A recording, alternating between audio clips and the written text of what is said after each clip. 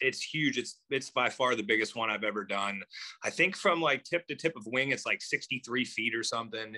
It's really, really big.